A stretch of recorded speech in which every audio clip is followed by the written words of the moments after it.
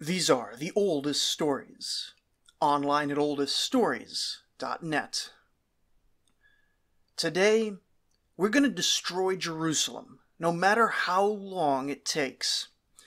And not because we hate the Jews, this series has ballooned because I'm personally fascinated by all of this, but because this series has now taken the entire year, vastly beyond what I had expected for it, and it just needs to get done.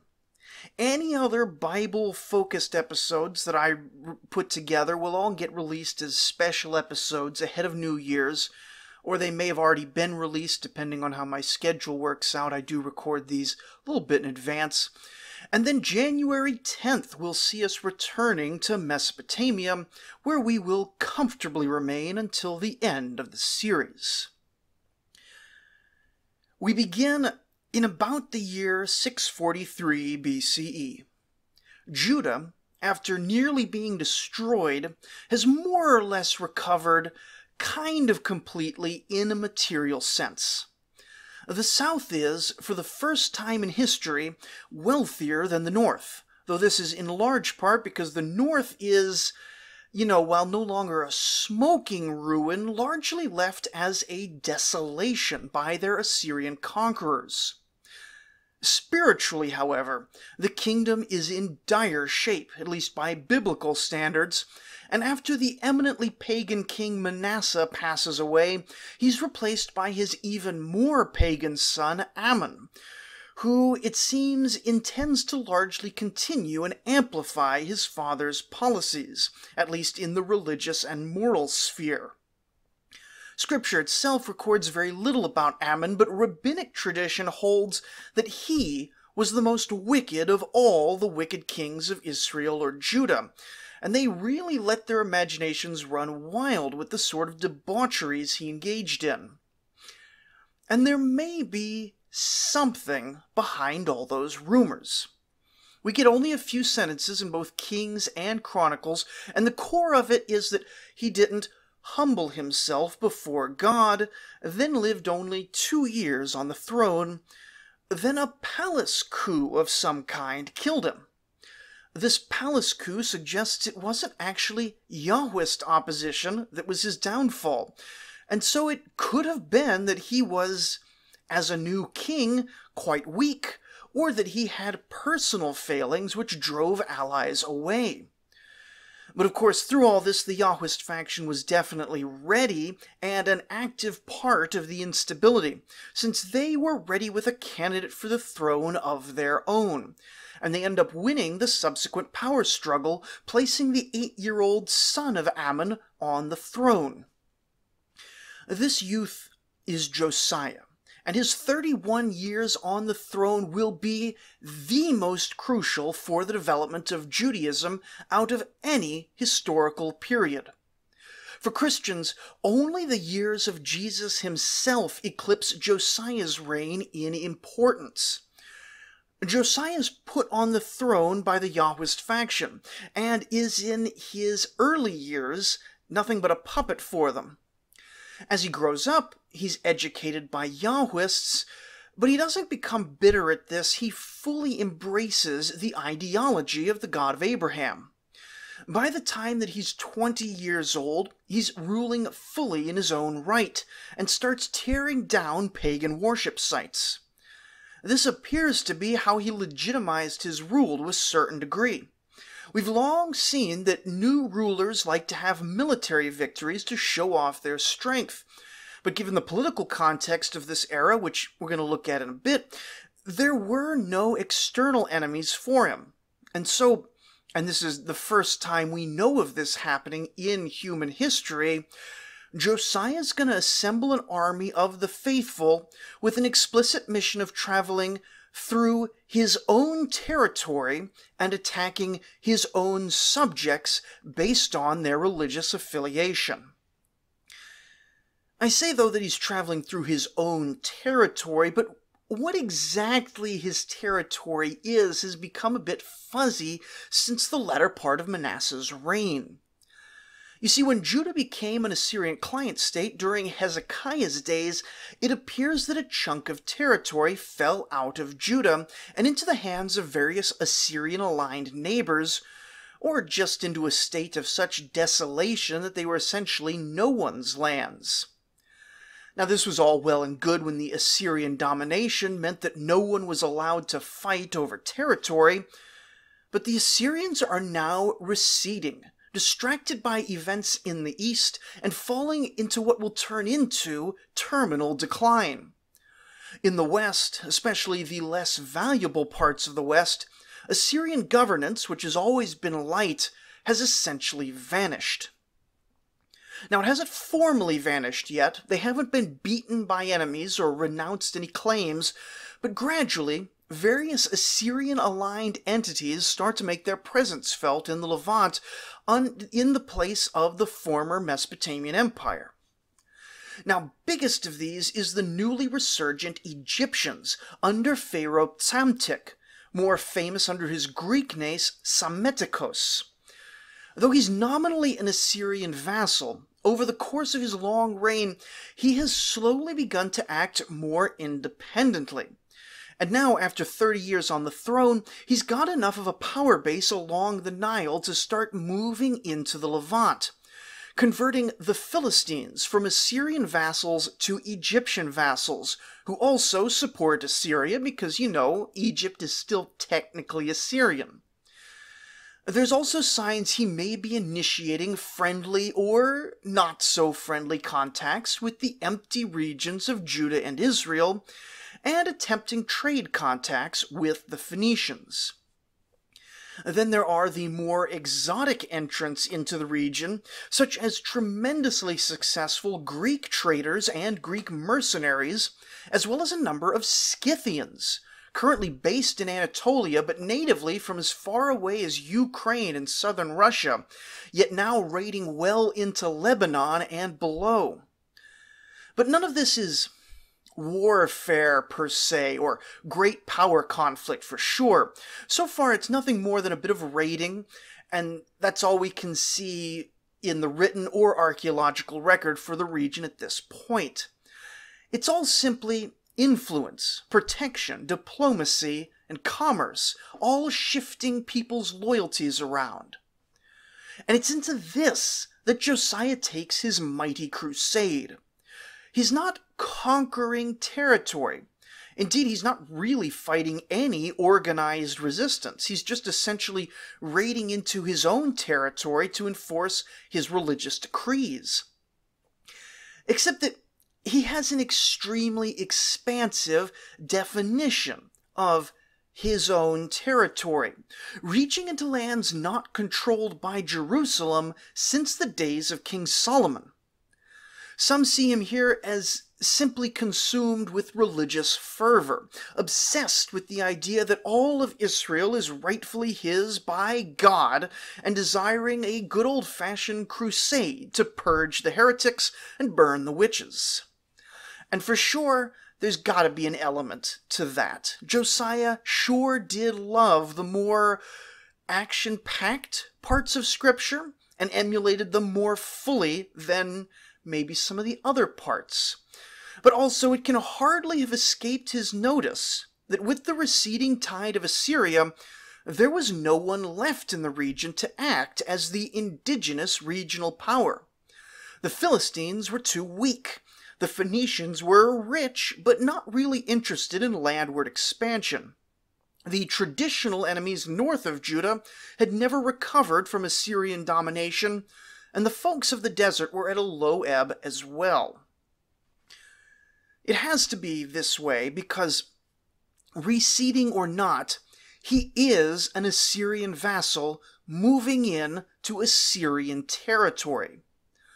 And I should note that archaeology tells us this would have been a fairly easy campaign, as the settlements of Assyrian-dominated Israel were all torn down from their mountains, and they were rebuilt in the low places, typically without any walls, to keep them, on one hand, closer to the economically more valuable lowlands, while simultaneously keeping them from being able to defend themselves against their overlords, or, anybody at all.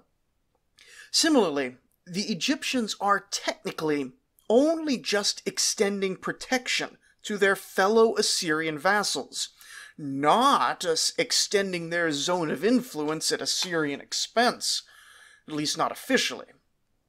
But that'll matter more in a bit.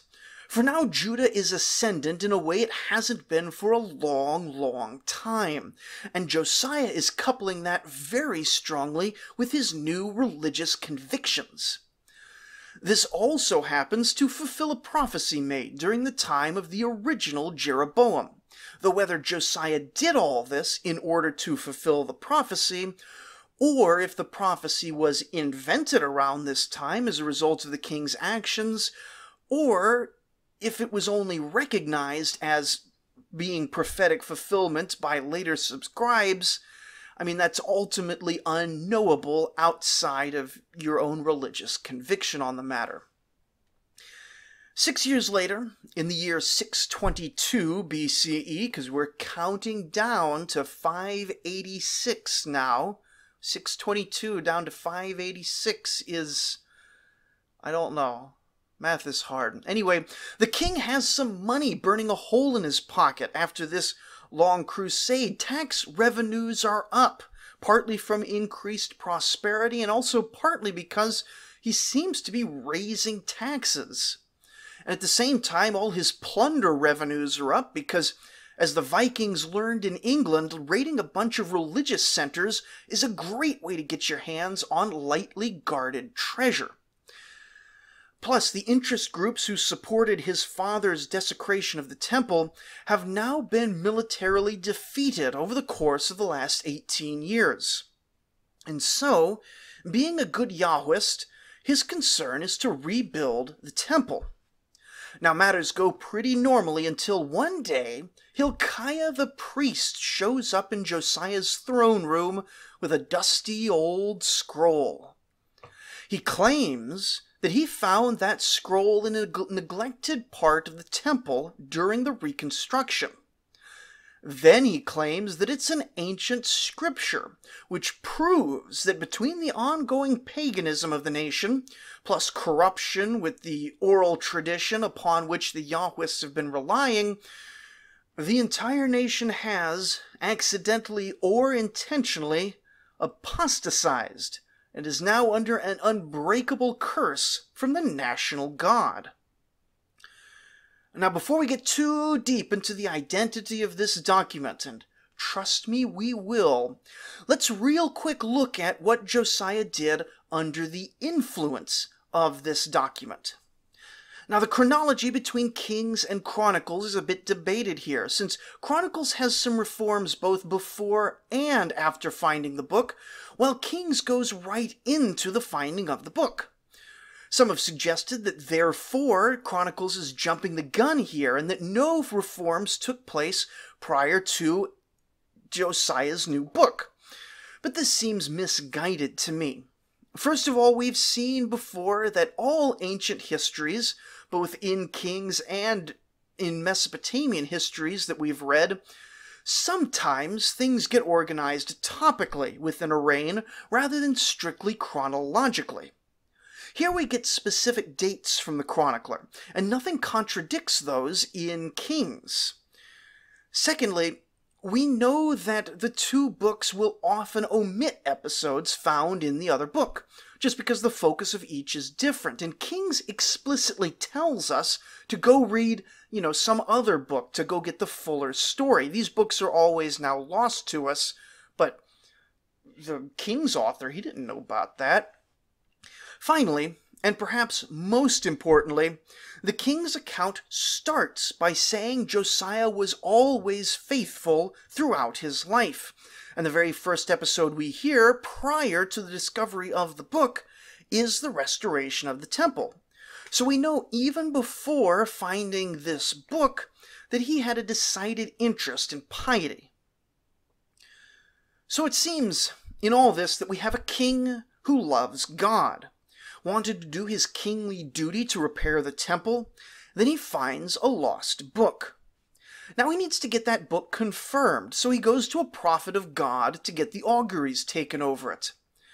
Now he did have the prophet Jeremiah available to him at this point, but for all that Jeremiah is my favorite prophet, he also has exactly 0 chill. So instead, Josiah goes to the less famous prophet named Huldah. Huldah does confirm that what he has is true scripture, but then she still manages to break the news that Judah is actually, kinda sorta gonna be destroyed for her wickedness and apostasy.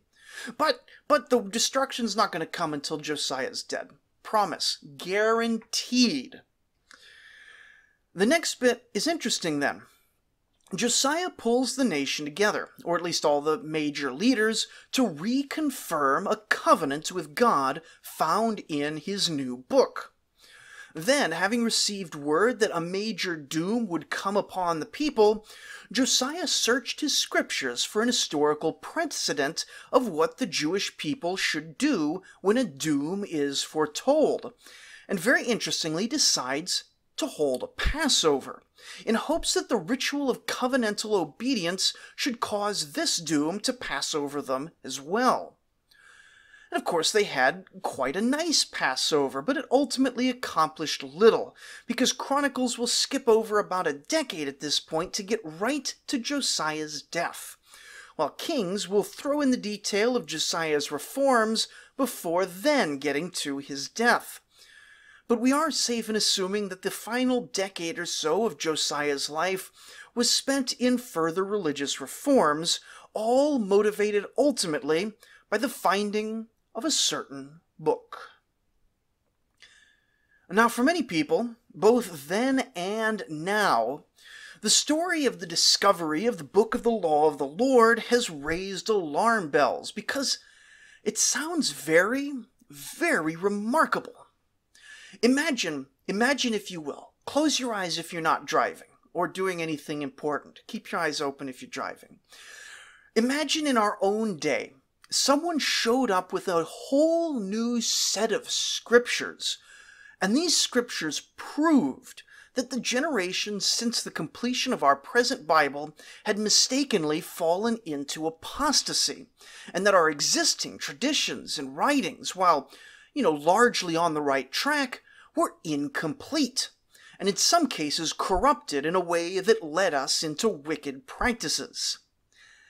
Now, if we had such a thing, the two possible reactions would either be to reject that the book was fake and call the author a fraud, and declare that what we already have is necessarily perfect, because the traditions of our ancestors, who are human, are incapable of falling into error over long periods of time. That would be one approach. Or we could do as Josiah does, and tear our clothes in anguish, repent of our wickedness, and do our best to follow this new scripture.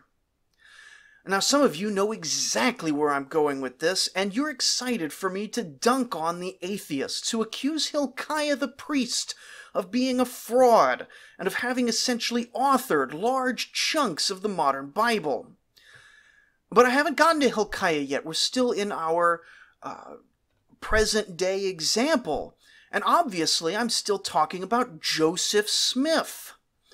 And boy, isn't that a fun exercise for Christians and Jews who accept the restoration of Josiah to ask why exactly, contrary to the atheists, we should accept the ancient restoration of Josiah, but not accept the restorations of the Latter-day Saints. Now, this is less of a fun exercise for atheists because, of course, they're going to reject both texts for broadly similar reasons. And it's also less fun for Mormons because they're going to accept both texts for broadly similar reasons. Any argument you raise against Joseph Smith, try taking those same words and applying them to Josiah or Hilkiah, depending on who you think is the source of this revelation here, or vice versa. Your defenses of Hilkiah, are they not defenses of Joseph Smith? But I leave elaboration on that as an exercise for the reader. It's not a circle that can't be squared, but it's certainly something insufficiently considered, in my own opinion.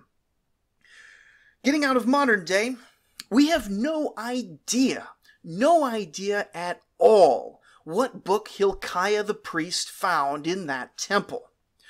It was called the Book of the Law, and it is widely believed that this book was specifically either Deuteronomy or the main speeches of Deuteronomy, with the historical framing before and after being part of the oral tradition. But we don't actually know that. And this forms the first step in our rung of a ladder of big Josiah problems. The Book of the Law could have been some completely unknown book, or it could have been the entire Pentateuch, or it's been suggested that none of the law portions of the Pentateuch yet existed, and this was a prototype of those which got later mangled and rewritten into the various law segments scattered around the books of Moses. Or it could have been that no such book existed. Josiah just pretended it did to justify his reforms.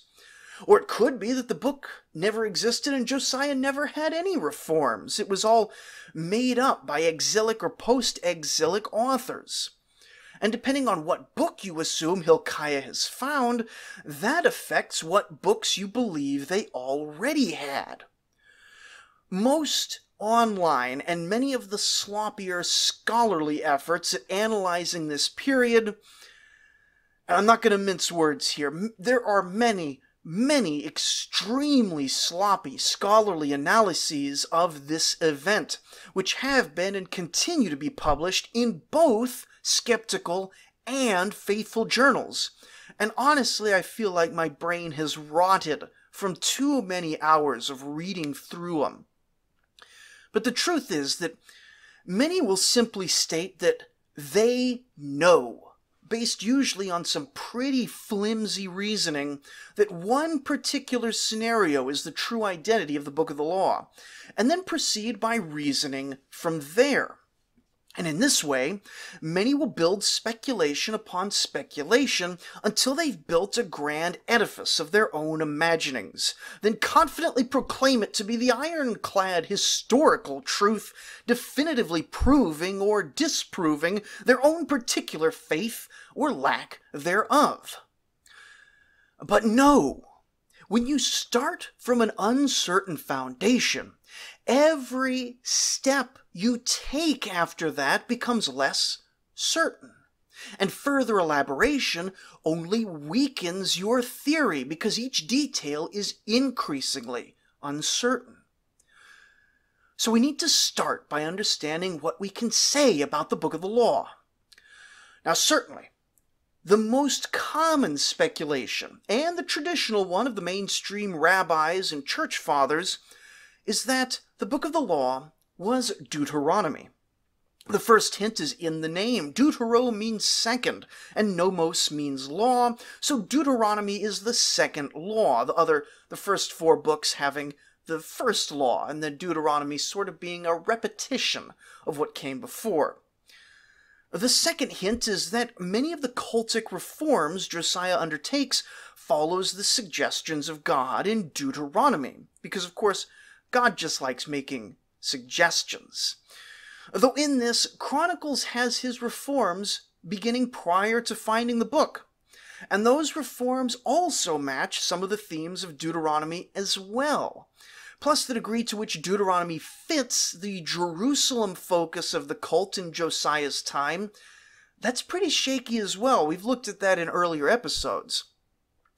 There is the matter of the covenant, which all the people swore under Josiah, and Deuteronomy does have a covenantal focus, but honestly, there's a covenantal focus in the other books of Moses as well. And so a proto or derivative work could also have had a covenant focus as well. An additional hint, though, is in Deuteronomy chapter 18, where it gives an instruction that these laws should be recorded in two places. one copy held by the priests and one by the king. And given the apostasy of the previous generation of kings, plus the neglect of the temple, it should be little surprise that only one copy exists and is to be found in the temple, based on this rule that only 2 copies of Deuteronomy should have existed during the monarchical period. As to the other classes of speculation, we're going to group them into categories, otherwise we're going to be here all day. The other option is that the Book of the Law was some other legal text, perhaps a derivative work based on the Pentateuch, perhaps either written by or attributed to one of the early kings of Judah. Or perhaps it was the source text for the legal codes in the Pentateuch. Though these seem like opposites, they are related claims, with the only difference being if you think the books of Moses predate or postdate Josiah. The arguments for these are similar to the arguments for Deuteronomy, except more vague, because of course, if this is what the Book of the Law was, then we no longer have any extant copies to examine. And so for the sake of simplicity, I'm just going to ignore this claim, and any time I talk about this book being Deuteronomy, just assume that I'm keeping the options open for a book that isn't literally Deuteronomy, but somehow related to the law of God more generally, sort of expanding our first category here a bit. Another suggestion has been that the Book of the Law was in fact Leviticus, or a portion of Leviticus known as the Holiness Codes. This has been suggested because of the intense cultic focus of Josiah's reforms and how his Passover is focused on getting portions of the Holiness Codes quite right. It is, however, unlikely that this alone is what was found, as Leviticus's Holiness Codes section lacks many of the distinctive features of Josiah's reaction, like the foretelling of doom upon the people and the covenant relationship. However, Levitical texts do make sense for being found in the temple, since that's where they would have been most commonly applied. So while these may have been found alongside, or as a portion of what was found, it seems likely that Leviticus wasn't the whole of the Book of the Law of the Lord. Now, it's also been proposed that the entire Pentateuch was lost and then found again. Now, some have doubted this because Josiah seems to have read through it pretty quickly, which would have been much more of a struggle for the entire set of Mosaic books. On the other hand, one of his key reforms is the Passover, which seems to have been forgotten about for a while during the apostasy. And while it does feature in Deuteronomy, it features far more prominently in Exodus. One would assume that for the Yahwist faith to have persisted without any of these texts, an oral tradition would likely have held on to most of it, but perhaps the texts themselves, even the books of Moses, were not as widely distributed or read as they would be in the Second Temple period and in later times. Which, actually does make sense. These are not yet the people of the book. They're a system of priests who maintain a central set of documents handed down from prior generations in a temple context, which honestly makes them in form essentially the same as all the other temple-based faiths around them, only differing in theological details. If this is the case, it would be far more of a remarkable thing to witness. But in practical effect, it's little different, since the same prophecy of doom and the same recognition of disobedience to the ancestral covenant would be in play, as if it were only Deuteronomy being discovered and not the entire Pentateuch. But in our listing of possibilities, another one put forward is that Josiah found nothing at all, and merely pretended to have found a text in order to secure his reign and justify his reforms. Now, the variant of this which claims no text ever existed, and no text was ever produced as a result, is ultimately silly enough to reject pretty much outright. Fundamentally, the primary opposition to Josiah's rule, as far as we can tell, was the pagan faction within the country. We don't hear about dynastic struggles, and Assyria seems to have been quite happy with them as a vassal.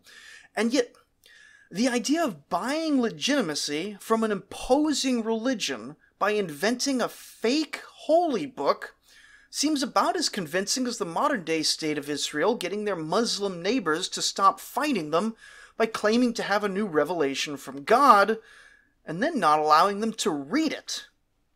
Josiah fundamentally didn't need any new revelation to do the things his own power base already wanted him to do, and he didn't need any new revelation to beat the tar out of his enemies either. He just needed an army.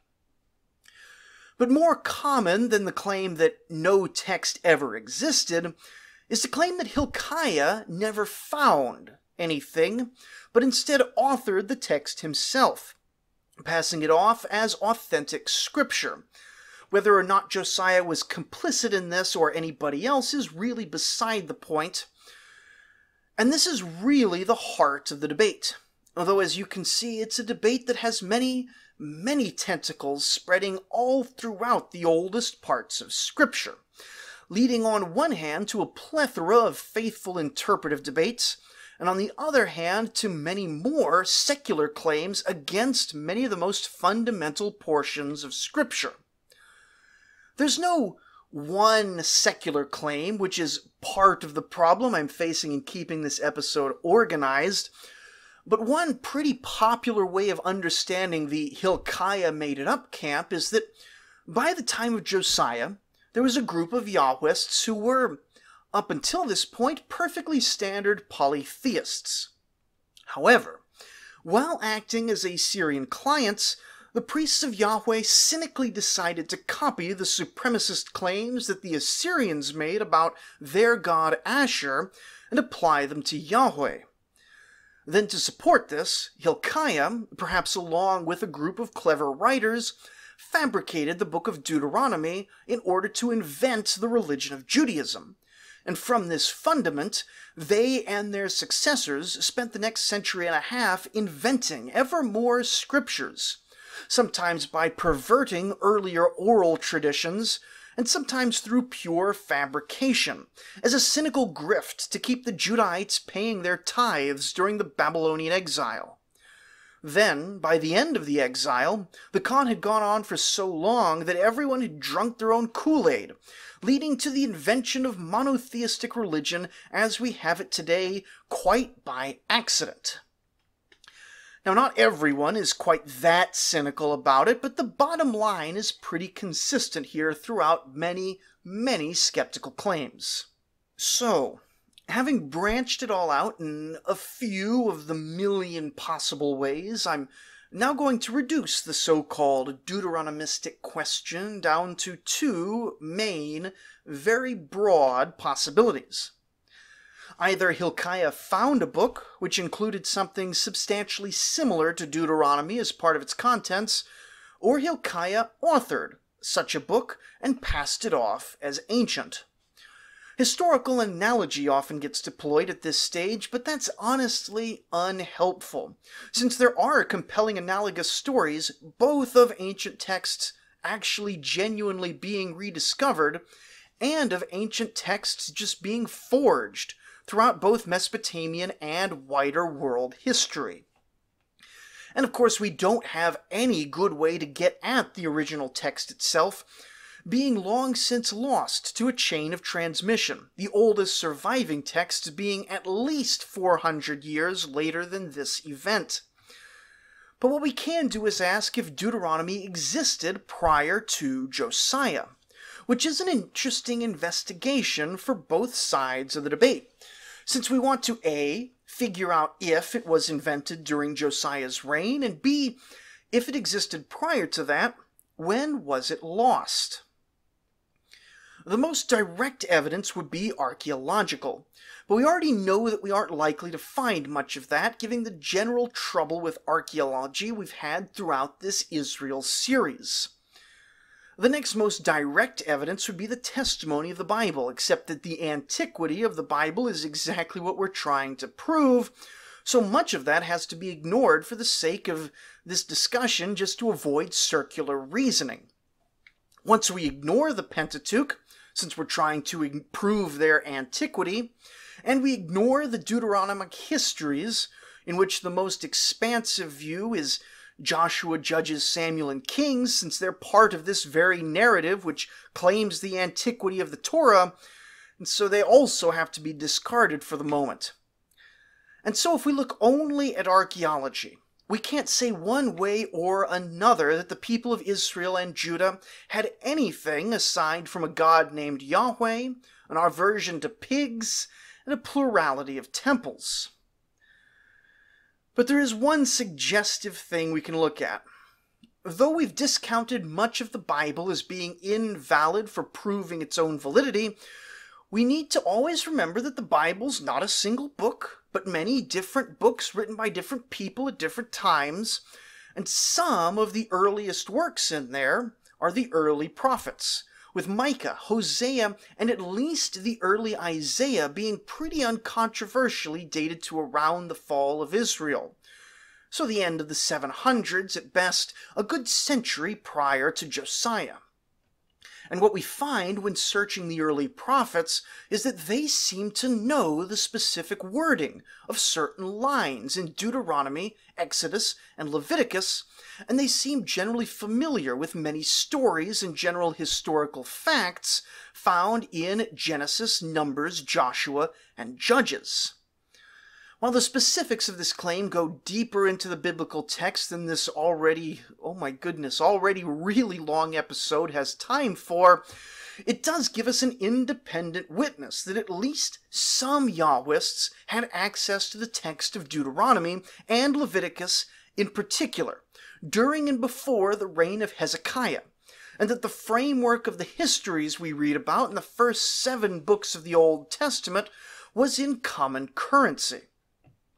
This doesn't discount the possibility that they did have all 5 books of Moses at this point, but we can't confirm quite that much directly just from quotes of the early prophets.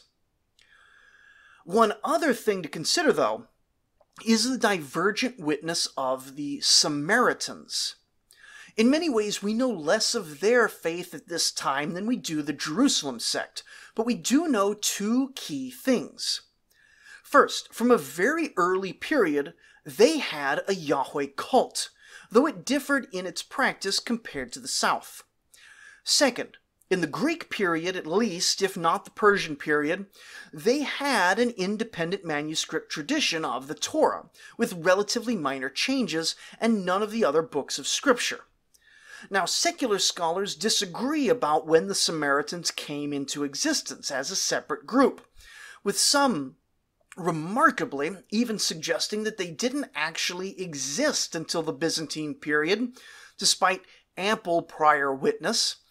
But working backwards from there, we know they existed as a separate group at the time of Christ because of New Testament references as well as Roman references to the fact that both the Samaritans existed and the fact that there was a mutual animosity between them and the Jews. Then, heading back even further, from Greek and Persian sources, we know that they existed right as the Jews were coming back from Babylon, as secular records recount the fact that shortly after the Jewish Second Temple was constructed in Jerusalem, an altar was also constructed by the Samaritans on Mount Gerizim.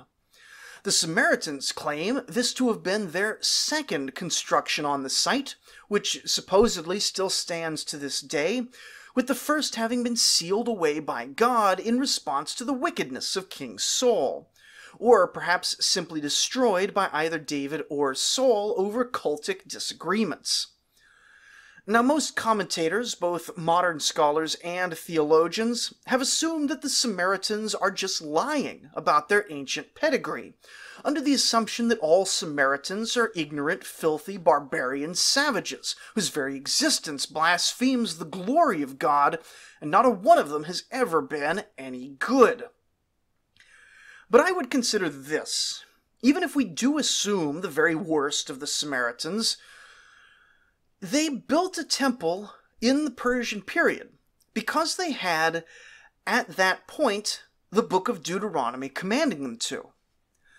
But they couldn't have gotten that book from the newly arrived Jews, partly because the two groups hated each other. And it seems unlikely that they would be pursuing bitter religious lawsuits in Persian court against each other's temples, while simultaneously be adopting each other's holy books. That would be rather similar to modern-day Israelis suddenly deciding to adopt the Quran, but at the same time continuing to oppose the Dome of the Rock. Also, if the Samaritans were receiving scripture during the Persian period, what reason would they have to accept only 5 books?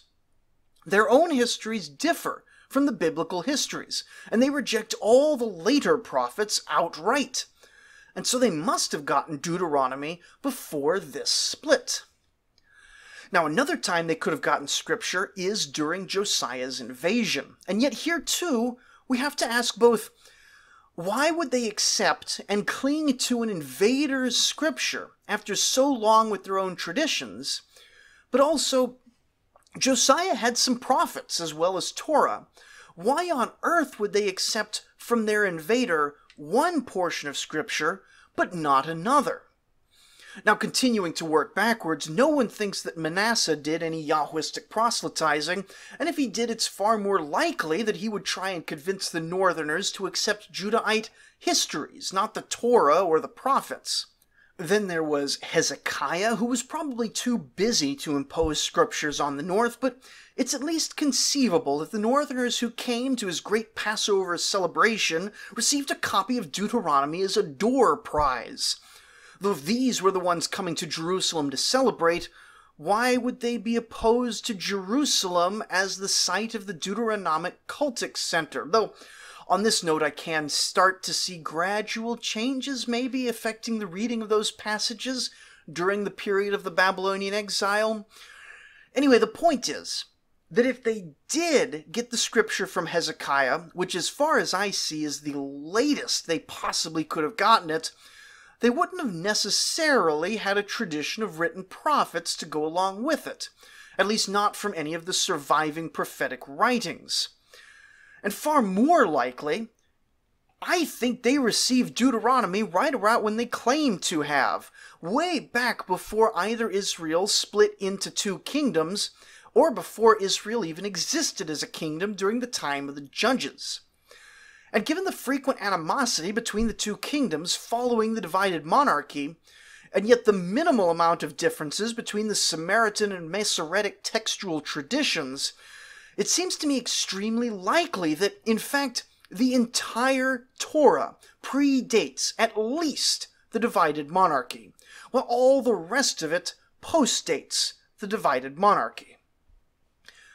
And so it would seem from the prophetic witness and the Samaritan comparison that the Torah did exist in something close to its modern form during the reign of Hezekiah. And it would seem from the tale of Josiah that either the whole Torah or parts of it, specifically Deuteronomy, had been lost during the 57 years of actively anti-Yahwist kings between Hezekiah and Josiah. Now, I don't expect to settle the debate here on these purely historicist grounds, but this is at least the primary thrust of the traditionalist argument when divorced from the matter of faith.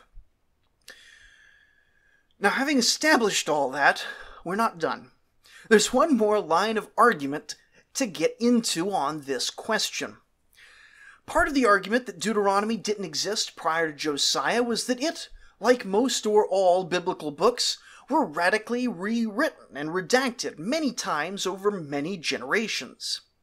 It's claimed that a science known as textual criticism can, thousands of years after the fact, disentangle the various threads of these different authors. Now, textual criticism is a pretty wide discipline. It covers a lot of ground, but there's a specific sort of thing, which also calls itself textual criticism and only applies to the scriptures, which I'm talking about here. To give you an example, one scholar claims that he sees 3 layers of redaction in Deuteronomy chapter 18. Verses 2 through 8 discuss the inheritance of the Levites, and these, according to the scholar, were obviously written by a Levitical author who put these lines in order to get wealth from the people. Verses 9 through 13 then shift to discussing a prohibition against indigenous Canaanite religious practices. So these must have been written during the Babylonian exile to prevent the people from following Babylonian customs. Verses 14 through 22 are messianic, so they were written by the priestly class, attempting to control the people of Israel at yet a third time. They couldn't have all been written by the same person because they are different topics, one after the other.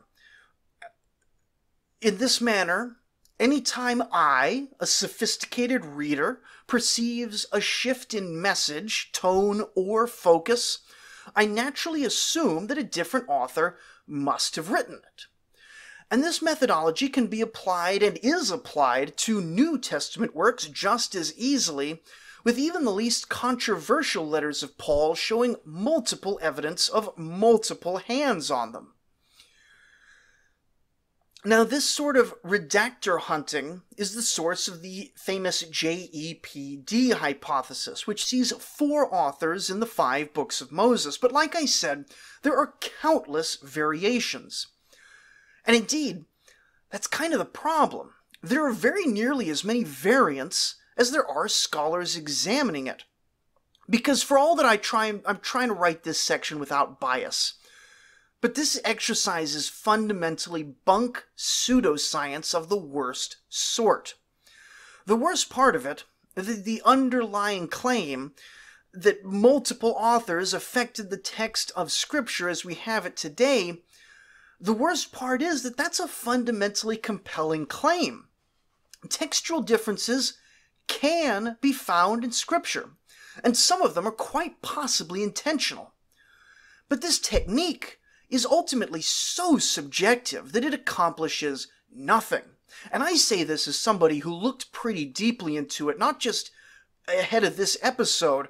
When I was a younger atheist, I read a book about how all of Paul's letters, but also the Gospels, could be chopped up into an arbitrary number of later writers. I remember particularly how the passage where Jesus rebukes Peter with his famous, "Get thee behind me, Satan," supposedly had 4 different authors, all in a single sentence. And with a clever enough scholar, all the conflicting teleological motivations can be teased out at length in a way that sounds quite convincing, even to somebody very intelligent. The problem with it, though, is that it's not rigorous. It's not repeatable. When approaching a text without a previous critic's textual divisions already in mind, it's nearly inevitable that differing divisions get selected. This is why JEPD is no longer current in modern critical thinking. As more and more people approached it from first principles, they all agreed on the outcome, that the Bible is a sham written by a ton of cynical authors. But none of them could generate the same division of which passages belong to which supposed authors. Now sure, of course, there's some overlap, but there's enough difference that you can see when you compare these scholars together. You can see the arbitrariness. Similarly, the Deuteronomic hypothesis, invented by some Germans in the 1800s, that Josiah wrote Deuteronomy plus all the Deuteronomic histories, has also been picked apart into a dozen different sub-arguments, none of which can agree on the order of various redactors or which parts belong to which strata. To add on to all of this, there's simply no evidence for these layers upon layers of strata within the text in nearly all of these cases. I do say nearly all, though, because the times where we do have evidence of layers, it's in every case extremely obvious and extremely well known about.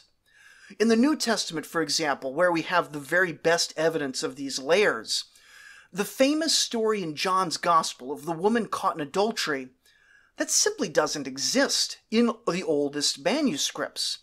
Similarly, the ending of Mark's gospel was clearly added in later, because some scribes have it and others just don't. All of these other proposed layers of authorship, though, they're extremely unlikely, simply because we don't have divergent textual traditions for nearly all of it.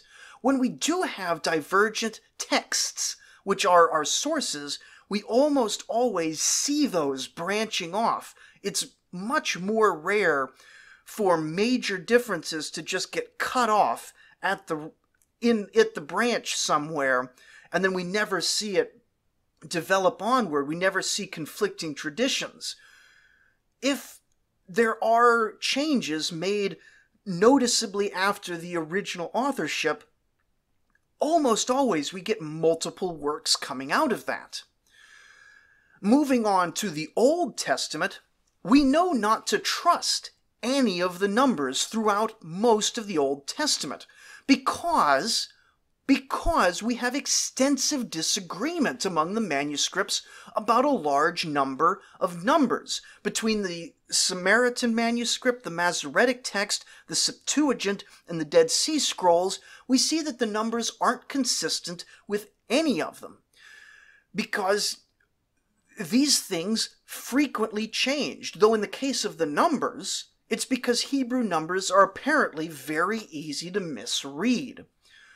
Then, with Deuteronomy in particular, we really only have two textual traditions that have serious content changes. We have the aforementioned Samaritan version, and we have the Jewish version represented in the Masoretic text and the Septuagint. Those last two do have differences, but they're relatively minor, all things considered.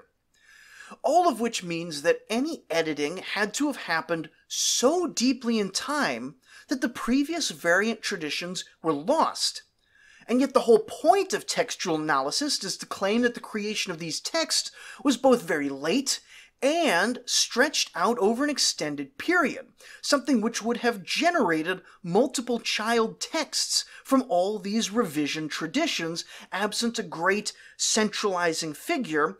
And of course, we're talking about the Babylonian exile. There was no centralizing figure. We look at the Quran, for instance, and we know that there were multiple early variants of the Quran, but that once the Arabs had conquered a huge swath of territory, one of the early caliphs came in and burned all the variant traditions that he could find. Nothing of the sort could have possibly happened with the Jews, because after this point, they're now ruled until 1947 by outsiders who aren't going to care which tradition of their scripture is the authoritative one. And to close this out without getting too terribly deep into it all, like I'm almost at an hour, but I swear to you this is just the surface of all of this, because this is a rabbit hole deep enough to trap any unwary explorer. But the fundamental issue here is that the methodology of the textual critics in the case of Scripture is simply wrong.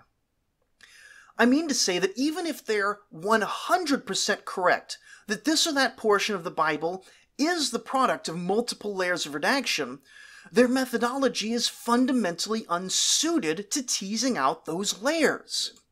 Which is, of course, when we get down to it, why this analysis is only ever applied to Scripture, and not to texts more generally, and never to ones where the answer of the question of authorship and editing is knowable. Many modern textbooks at the middle and high school level, for example, are written by committees, sometimes with 3 to 6 primary authors, plus multiple rounds of academic review and revision. Now, that's not a criticism, that's just how those sort of things get produced. And yet it would be nearly impossible for anyone unconnected with the publication to look at the finished product to figure out which author and which layer of revision created this or that paragraph, even though we know that different authors in this case could well have been responsible for individual words within a sentence.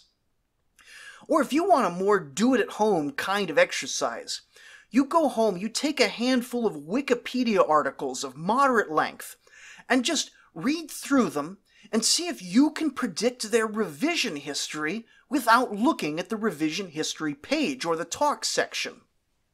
This last example is rather more like the biblical example because there are cases of Wikipedia articles that genuinely only have a single author and a single draft, aside from minor formatting and grammatical changes, while there are some which have been fought over for a decade or more, containing layer upon layer, and without opening up the revision section of Wikipedia, you may know that multiple editors are possible, but if you and an equally intelligent friend of yours attempt the same textual analysis on the same sets of Wikipedia articles, blind to the true revision history, I can guarantee that the two of you are going to come up with different analyses of the article, unless you work together, of course.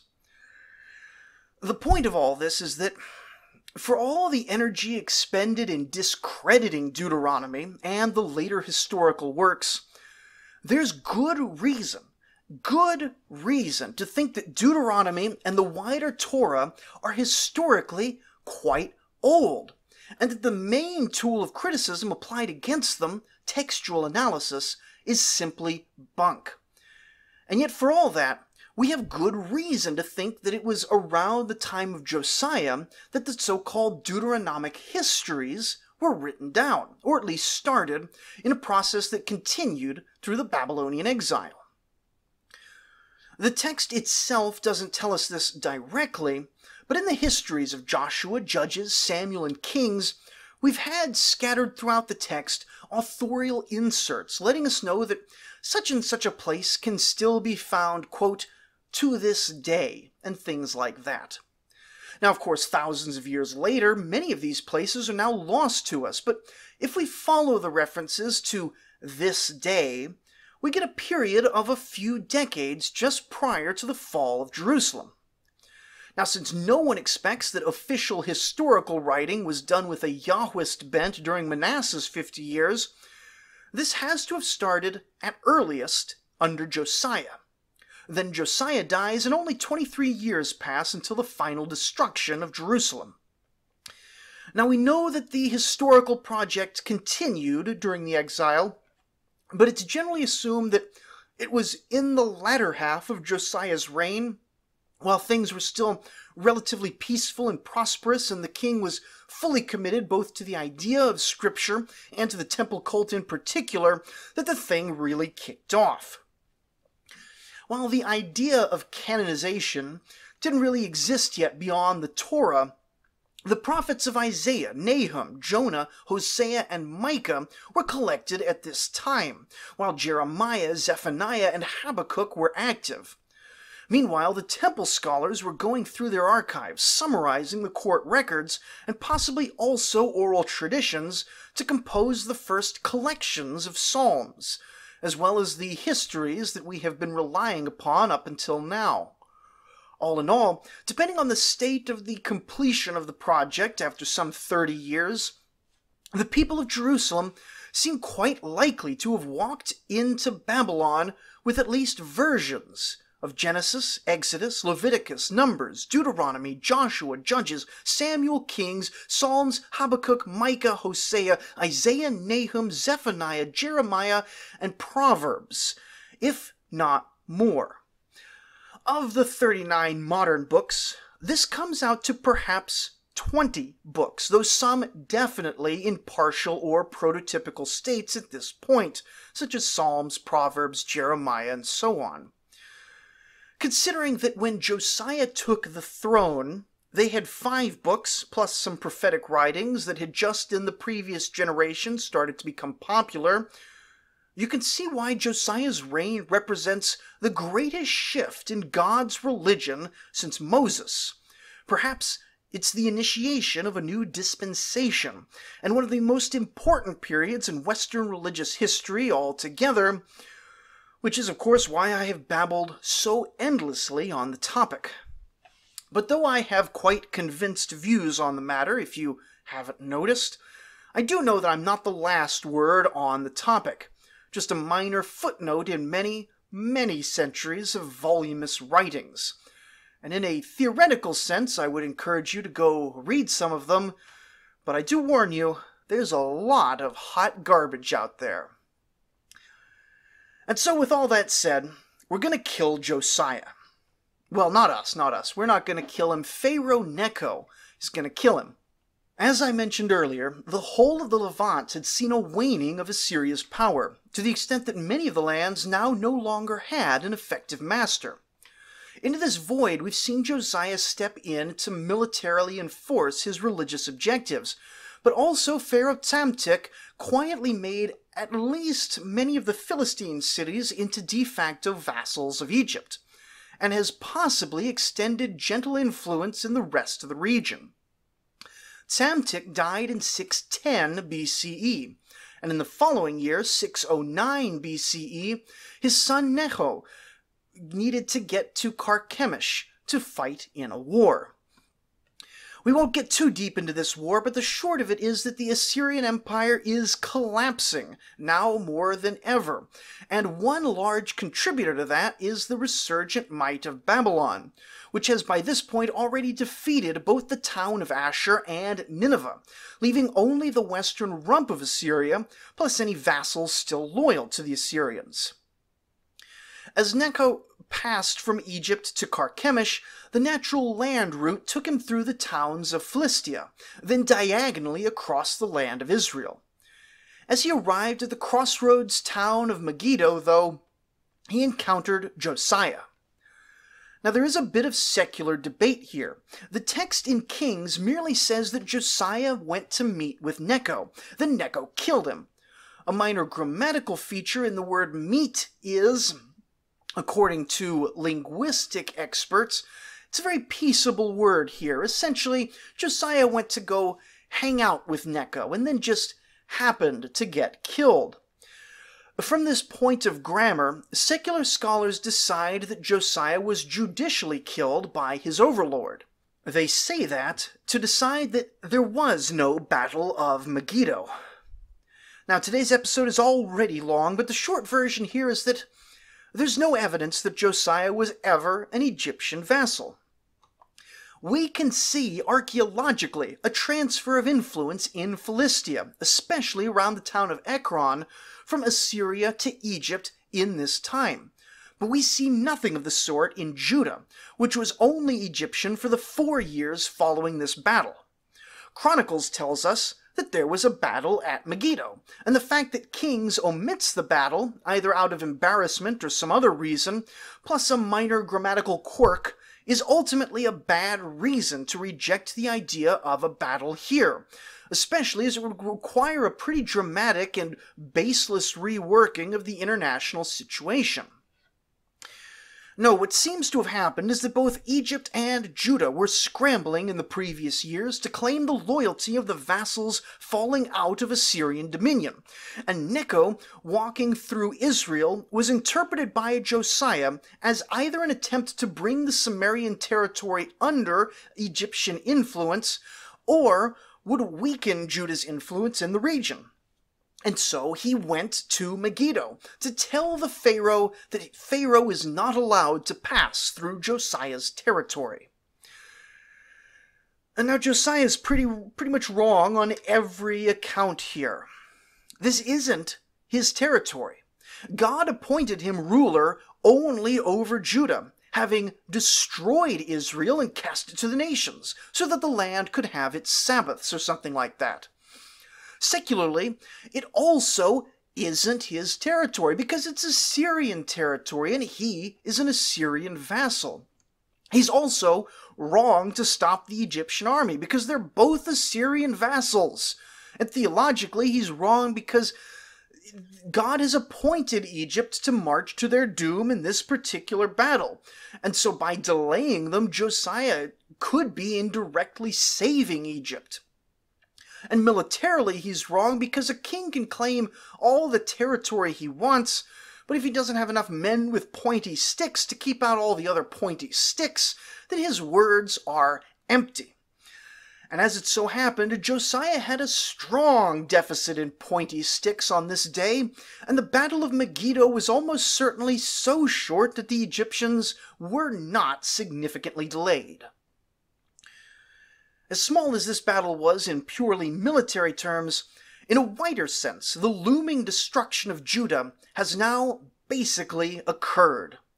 The Battle of the Hill of Megiddo, or Har Megiddo, remembered in later Greek as Armageddon, would become so strongly remembered in Jewish culture that it will not be equaled in theological significance until the Battle of Armageddon on the day of the Lord's judgment.